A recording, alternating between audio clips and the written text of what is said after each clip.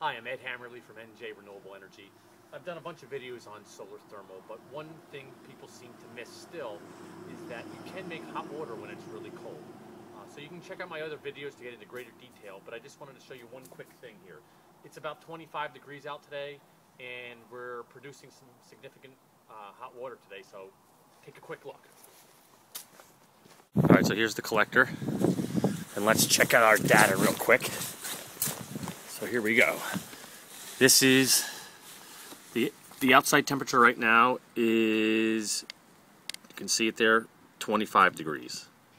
And our collector, sensor 1 is the collector itself.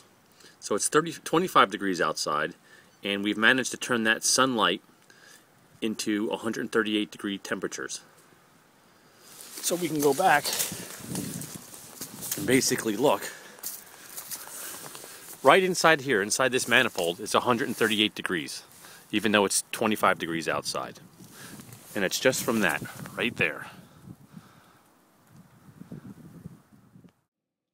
Alright, so as I mentioned, sensor 1 is the collector, but sensor 2, 3, and 4 are inside the tank, 4 being the one at the top of the tank, 3 in the middle, and 2 at the bottom.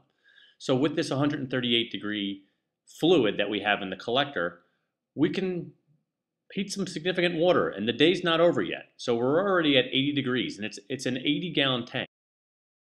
Here we are around 2 p.m. And at 3 o'clock, the sun's capabilities are starting to wind down. But for February, with some cloud cover, having 80 gallons of 80 degree plus hot water for free isn't bad.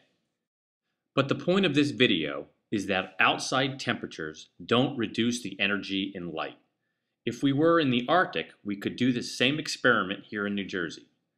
Now, of course, angle of sun, length of day, and insulation on the piping will affect our temperatures.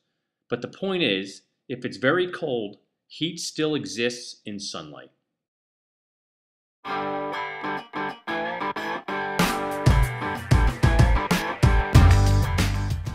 Want to learn more about solar thermal, solar photovoltaics, renewable energy, passive house design, or sustainability? Contact me at njrenewableenergy.com. Thank you.